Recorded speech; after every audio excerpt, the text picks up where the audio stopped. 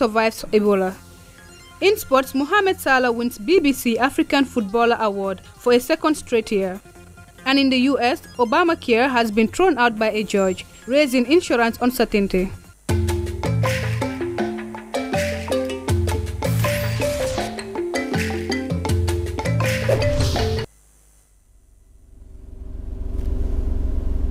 We begin this newscast with a special report. And just a month ago, since Best Water was suddenly banned by the Food Safety and Quality Authority from local markets, the producer of the water company, Sunshine Industry, has finally broken silence over the matter with a stronger quality and hygiene promise. It's just over a week since the suspension on Best Water was lifted, following an official release by the Food Safety and Quality Authority, notifying the public that Best Water can be sold again. When you go to Best now, you'll find that the environment has changed a lot. There are people working there, have uniforms. The shoes they wear outside of the production area are different from the shoes they wear inside. And then, of course, when we test the water, because if you recall earlier, when we stopped the water, we had said the water was looking red, the coloration and the scent. We think it was the pipe, which we've asked them to change. But when we test the water, we found out that it wasn't a safety issue, more of a quality issue. That what we saw there was too much iron, which could be from the pipe. And what the iron does, it might not affect you health-wise, but it doesn't taste right, it's unpalatable, and it's unacceptable because we expect water to be clean, white color, and without any scent. So the reason we're opening them now is that they have done everything we've asked and within a shorter period. Having now cleared Best Water to resume sales at market, Paradise TV took time to engage the public what they make of Best Water's suspension. No, I did not experience any such. And when my customers, when they buy it, they never complain anything to me. So I was just hearing rumors that Best Water is not good, it's not good. But my customers since now, they never complain. I will still continue to sell it. As far as I did not see any effect on it, I will still continue to buy it. And will be like, let them continue the business. Because looking at it, number of Gambians are employed in the company there. And they are, using that, money for survival. So at the end of the day, allowing the company to continue production, at the end of the day, it will, increase the number of employment opportunity rather than just closing it. Because if the problem is being solved, I think there is no need, of shutting it down. Let them continue production and, let them increase the employment opportunity of the youths. Well, the public have had their say, and so does the official of the Sunshine Industry with a strong promise. The company says it has always maintained standards of quality water over the last 5 years. Sanjay C. Punjabi is the CEO of Sunshine Industry. We have a good numbers, and I really appreciate each and everyone working at Sunshine Industries. The staff were very cooperative during those short break we had. They would come every day to the work without we giving them any notice or say that we are shut down. They were coming, we were working on the improvement notice together. We paid each and every staff for that particular period. We did not cut any salary, we did not go. Sanjay further recollects the stressful moment the suspension had on them, as it was a huge damage to the company that makes sales nationwide. Well, it was a shocking the short break what we had, because we are in the market for the last 5 years, and we have always maintained the standard, the quality, but it was really shocking for us for the improvement notice what we got and what had to be done. We did everything what the authorities wanted us to do it, and we are back. For the fact that Best Water was suspended from local markets, the company still maintains its staff and has paid to them their full November salary. CEO Sanjay expressed his gratitude to staff for immense support. First, it was really trauma to us to take it that we were suspended, because we believed all the time we were leading in the market. Like, we are available everywhere, so for us, the availability, which was not for some times, that was really, because we never saw this, that in all these days. And Best Water has now resumed sales at local markets with a much stronger willpower to deliver the best of water quality to the public. Kadijah Bokum, Paradise TV News. From that, now a foundation stone for a 50-kilometer road and 4 bridges in the Upper River region was laid on Saturday in Basse by President Adama Barrow. The road and bridge project constitute the first major infrastructural development project of Barrow's administration, following months of institutional reforms and empowerment of the transitional justice mechanism of the country. The purpose is to support the Gambian authorities in the implementation of stability-oriented microeconomic policy. It will both seek to facilitate the transition towards a new program with the International Monetary Fund and elevate the government financing gap by safeguarding specific social expenditures. The Minister for Finance and Economic Affairs, Mambure Njai, said the deal marks the beginning of one of those significant project support outlined for various sectors.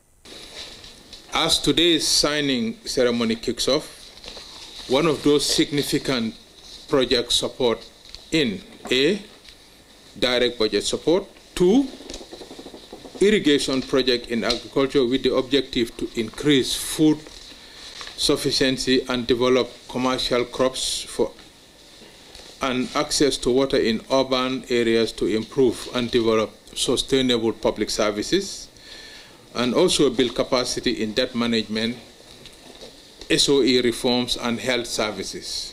For his part, the ambassador of France to Gambia and Senegal, Christophe Bécot, reaffirmed France's support to the Gambia with further promises of project support. We are resuming financial cooperation. The last time was in 1994, and it was, as you pointed it correctly, assistance provided, loan provided to Gamtel. So quite some time ago, but we are resuming this cooperation, and this step is only the first step of further measures. And you have to see this in the context of relaunching. Further to the 2017 democratic transition in the Gambia, the government of France expressed its willingness to work toward the renewal of its diplomatic and economic relations with the country. Promise has now been fulfilled, and the country hopes for more project support. Binta Jallow, Paradise TV News. Meanwhile, the Honorable Minister for Finance and Economic Affairs and the French Development Agency has signed a financing agreement that formalized €5 million, an equivalent of $265 million budget support to the Gambia. The deal reached during the International Donor Conference for the Gambia in Brussels in May 2018. After finance had promised the constitution to economic stabilization of the country, Binta Jallow has more of the story.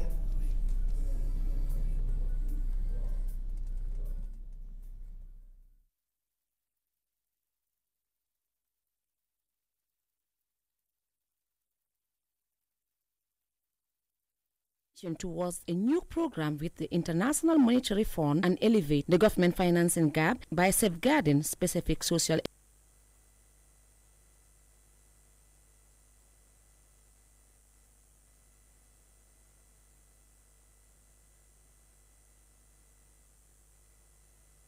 expenditures. The Minister for Finance and Economic Affairs, Mambure Njai, said the deal marks the beginning of one of those significant project support outlined for various sectors.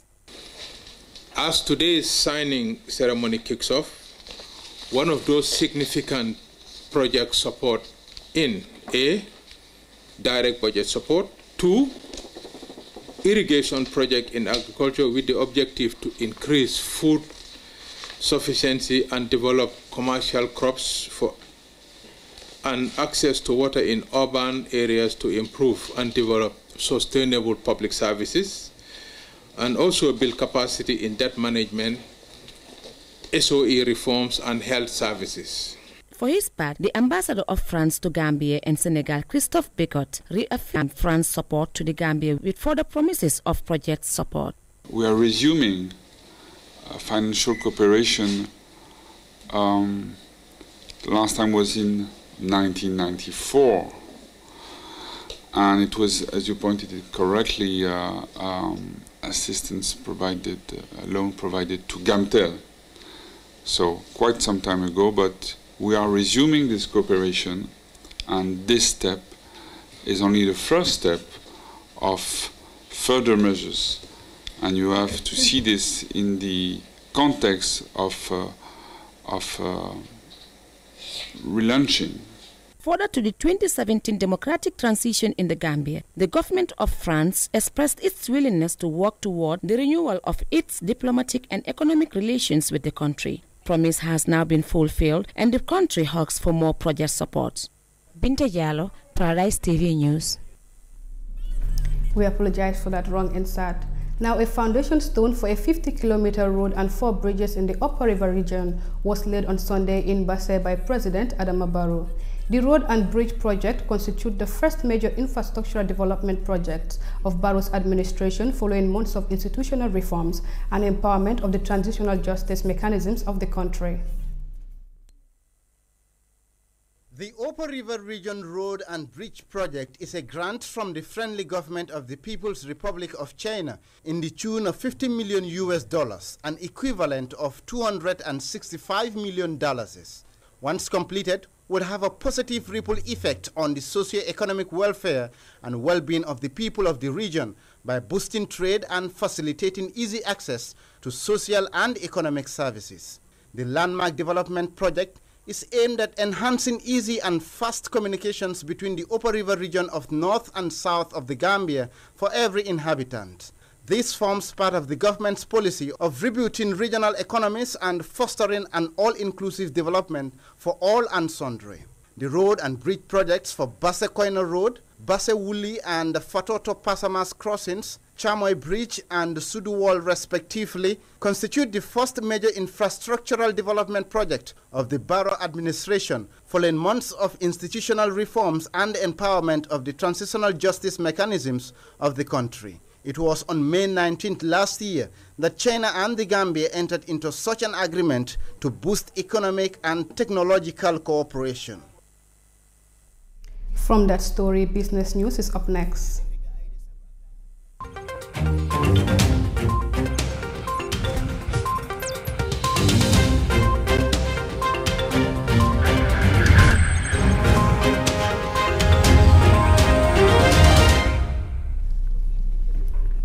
In business, an estimated budget of more than $25 billion for the 2019 fiscal year has been tabled before lawmakers for consideration and approval. The budget speech was delivered by the Minister for Finance and Economic Affairs, Mambrou Njie, outlining the fiscal, monetary and economic programs of the government of the Gambia for the year 2019. Lamin Fall attended this event and now he files his report. Less than 24 hours after lawmakers rejected the supplementary appropriation bill for the fiscal year 2018, the Finance Minister on Friday presented the appropriation bill for the fiscal year 2019 to National Assembly members for adoption. In delivering his budget speech, the Minister of Finance, Mambrou Njie, gave an account of the total revenue and expenditure for the 2019 fiscal year and their driving force. The total revenue and grants for 2019 is estimated at $25.3 billion, that is 28% of GDP. A 28% growth from $19.8 billion, that's 25% of the whole GDP budgeted in 2018. This is mainly due to an increase in both domestic revenue and grants inflow compared to the budgeted amount in 2018. Total expenditure and net lending is projected at $28.7 billion, that is 32.8% of GDP in 2019 from $20.8 billion budgeted in 2018, representing an increase of 38.4%, the bulk of which is budgeted for current expenditure. Expenditure on personnel emoluments is projected to increase from $2.8 billion in 2018 to $4.1 billion in 2019, mainly due to the 50% salary increment for civil servants that will be implemented in 2019. On the much talked about 50% salary increment and 100% pension increment, the minister stressed that it is achievable. We would never have proceed with it without knowing that we can do it. It's achievable, it's sustainable. I said it's domestic resource mobilization. We need to be more efficient in our collection and we need to be prudent in our expenditure. Because the salaries of the civil servants of Gambians are so poor that at least they need some upliftment. And I also said that we are going to study to give them health care. The civil servant is sick, will always go and buy a paracetamol instead of having that card to go to the pharmacy or to go to a private hospital and then be cured. I think they deserve it. And as far as I'm concerned, the civil servants deserve more. If I have the resources, I'll give it. The Speaker, on her part, announced the date for the debate and consideration of the appropriation bill. Honourable members, in pursuant to Clause 71(2) of the Standing Orders of the National Assembly, the debate proper on the appropriation bill shall be adjourned to Monday, the 17th of December 2018.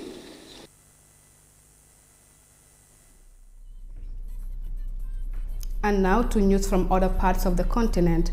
A baby girl who was diagnosed with Ebola when she was only 6 days old has survived, health officials in the Democratic Republic of Congo have confirmed. The child who was recovered from the virus is now called the Young Miracle, as death toll increased to 289. Here is a detail of that report. Baby Benedict's mother was infected with Ebola and died during childbirth. Benedict showed symptoms only days later, and it has 5 weeks of round-clock treatment to keep her alive. Her dad and aunt took her home on Wednesday. Ebola is a deadly infection that causes severe fever, vomiting, diarrhea, and internal and external bleeding. About half of those infected die, but babies are even less likely to survive. Tales of survival, like Benedict's, are rare. She was cared for at the Ebola treatment center in Beni, the city hardest hit by the outbreak in DR Congo. She is the youngest patient for whom doctors and volunteers there have cared. The little girl has become known as the Miracle of Beni. Elsewhere, heavy fighting between ethnic groups in southern Ethiopia has killed at least 21 people and wounded 61.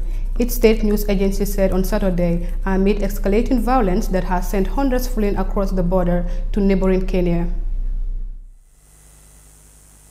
Outbreaks of violence in the south between the Oromo and the other groups have escalated since Prime Minister Abiy Ahmed, the first leader from the Oromo ethnic group in Ethiopia's modern history, came to office in March. Fighting broke out between Somalis and Oromos in Moyale, a town bordering Kenya, on Thursday and Friday, the Ethiopian news agency said, citing Sarau Mohammed, deputy spokesman of Somalia Regional State. He said some of the displaced had fled Kenya, while those who had stayed in Ethiopia were receiving humanitarian aid. The two groups have been engaged in prolonged conflict, which has, however, intensified in recent months. Early this year, at least 5,000 Ethiopians were forced to seek refuge in Kenya after several civilians were killed in what the Ethiopian military said was a botched security operation targeting militants in the country's south. Still in the news across Africa, neighboring militaries has revoked its earlier decision to suspend activities of the UN Children's Agency, UNICEF, in the northeast of the country. The military said this came after extensive deliberations during emergency talks with UNICEF officials. Earlier on Friday, the army had accused the agency of spying for Islamist militants in the Restif region. Millions of the people displaced by Boko Haram insurgency in the northeast are dependent on humanitarian aid. In a statement, the army said that it had lifted a 3-month ban on UNICEF's operations. It said that during the meeting, it urged UNICEF representatives to ensure they share information with relevant authorities whenever induction or training of new staff is being conducted. The statement came just hours after the military had accused the UN agency of spying for Islamists. This is not the first time the army has taken dramatic action against the UN agency. In April, the military declared 3 UNICEF workers non grata following leaked allegations of sexual abuse by Nigerian soldiers. That decision was also swiftly reversed. Nigeria's northeast have been devastated by a decade-long insurgency by Boko Haram and its splinter group Islamic State West Africa. More than 30,000 people have been killed and many more driven from their homes. And still ahead in that news, we have sports and news from across the globe. Please stay with us. We'll be right back after this short commercial break.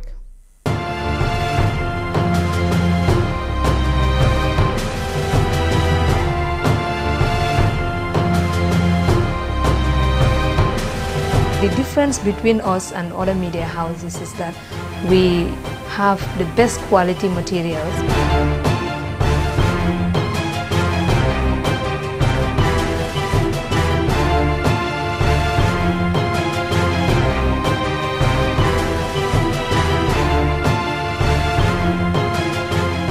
Well, working here, it's exciting.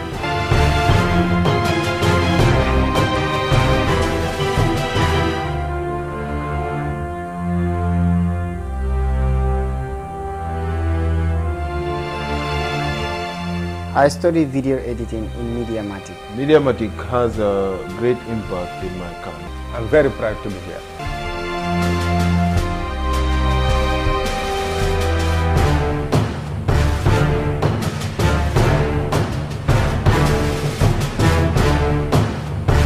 This is Mediamatic. Mediamatic. We are the media.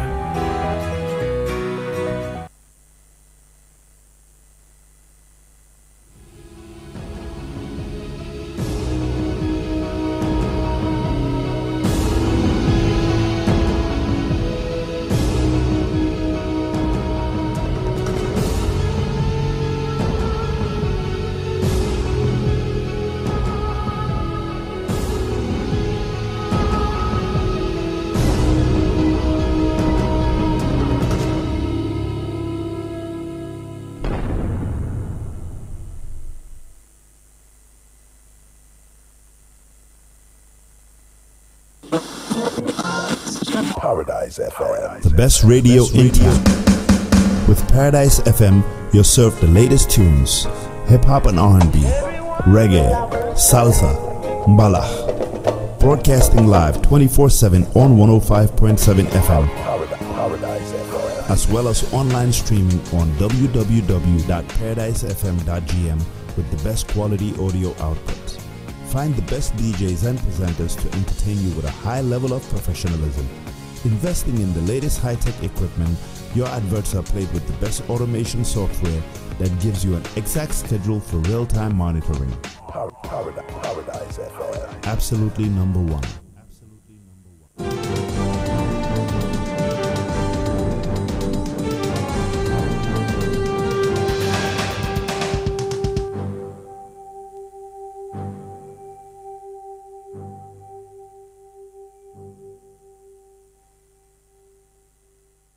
Welcome back, and now on to the sport. Mohamed Salah has won the 2018 BBC African Footballer of the Year award for the second year in a row after he clapped a sparking 2018 for the club and country. The Egypt and Liverpool forward won the Premier League Golden Boot with 32 goals in May and scored 10 Champions League goals as Liverpool reached the final. He also scored both of Egypt's goals at the World Cup. The 26-year-old beat Medhi Banatia, Kalilu Koulibaly, Sadio Mane and Thomas Partey to the prize. The Premier League's Player of the Year scored 44 goals in 52 games for Liverpool last season. It's a great feeling to win again. I am happy and I would like to win it also next year, said Salah. As well as inspiring his club to the Champions League final, Salah scored twice for Egypt at this year's World Cup, having netted both goals in the match which took his country to the tournament for the first time since 1990. There have been many good moments in 2018, he added. The game against Roma at Anfield, the Champions League semi-final first leg, was unbelievable. I am scoring goals and helping the team to get the points to be top of the league. That's always a very great feeling. Salah said his aim for the 2019 is to win something with the club. And with that sport news, global news is right after the break.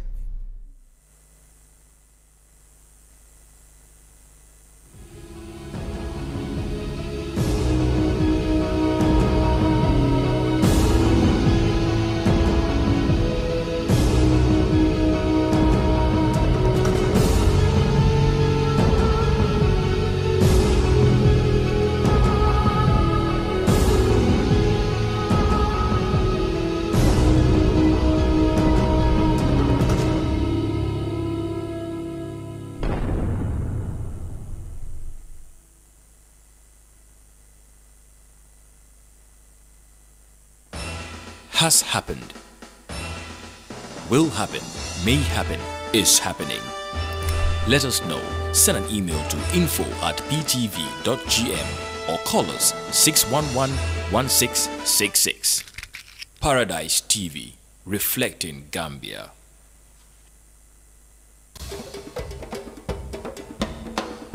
Do you know that when you replace incandescent bulbs with LED energy efficient bulbs, you save energy? Replace all incandescent bulbs with LED energy efficient bulbs. Whenever you save energy, you save money.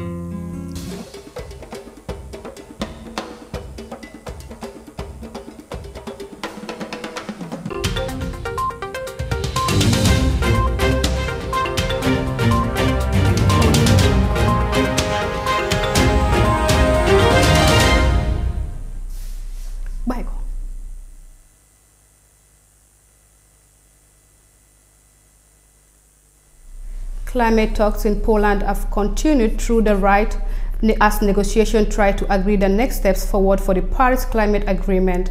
Thousands of delegates worked well past the official deadline for reaching a deal, but key sticking points remain. We have a detail of this in this report. Rows continue over the issue of paying poorer countries for damage caused by global warming and the use of carbon markets to reduce emissions. The likelihood of a deal increased on Friday after a new text was released.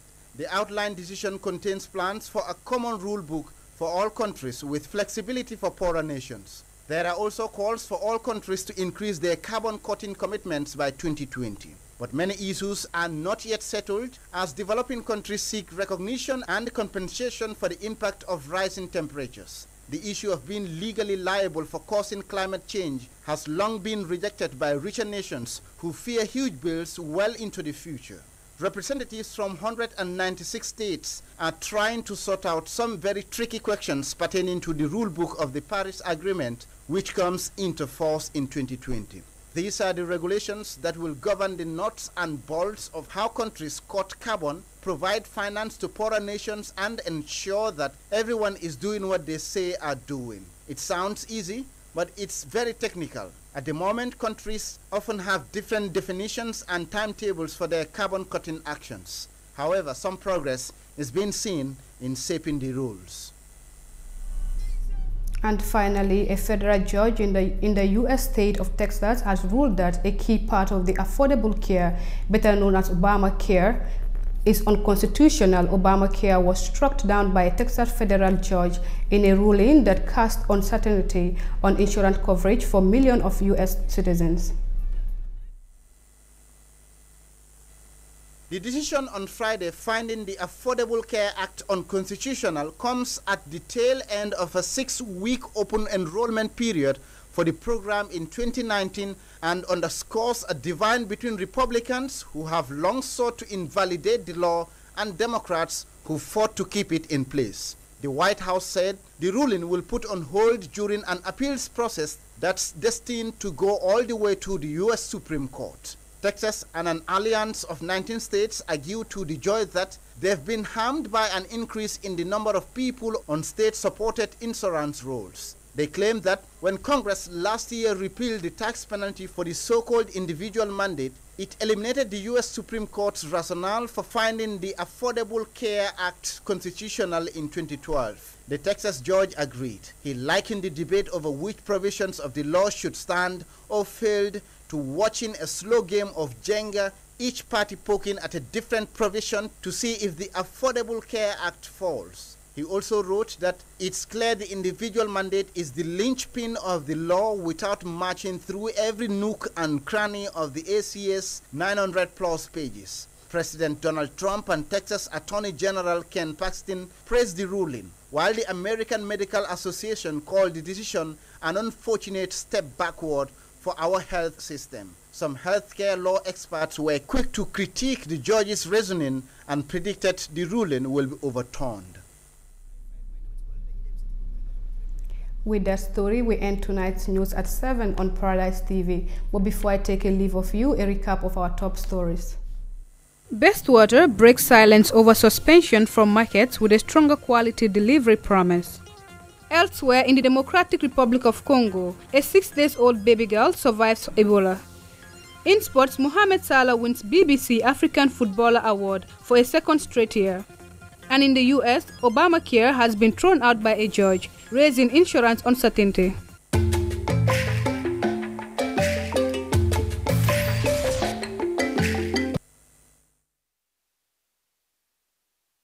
Dinka and Wolof respectively. Meanwhile, you can follow us on our social media platforms at Paradise TV on Facebook, YouTube and Instagram. Thank you for joining us. My name is Kadijah Bokum. Do enjoy the rest of our programs.